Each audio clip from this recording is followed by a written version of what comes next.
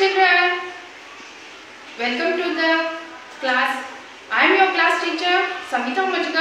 Today we are going to do activity on landforms.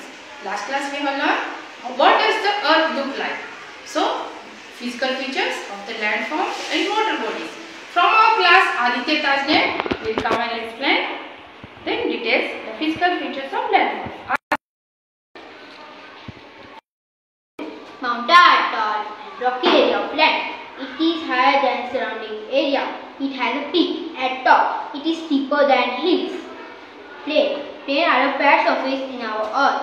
Hills are naturally higher than surrounding area. Desert is a sandy area where no one can survive. Summer are hot and winter are cold. Valley is formed between two mountains. It looks like a V-shape. Plateau it is a raised point with flat top. It looks like a table. Rainforests have tall trees and high amount of rainwater. Lake is a water body surrounded by land. Island is surrounded by water. Peninsula is surrounded by water by three sides.